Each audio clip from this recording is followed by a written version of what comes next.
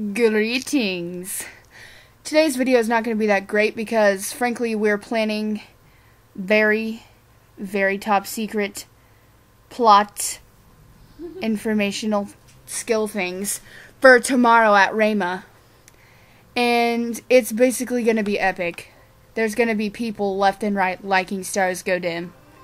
And if they don't, well, the only reason is because the rapture already happened. So, if people don't like Stars Go Dim tomorrow, it means that everyone that's good has already been raptured to heaven. Are you implying that you'll still be here to get people to like Stars Go Dim? Wait, what does that mean? That you're not going to be raptured?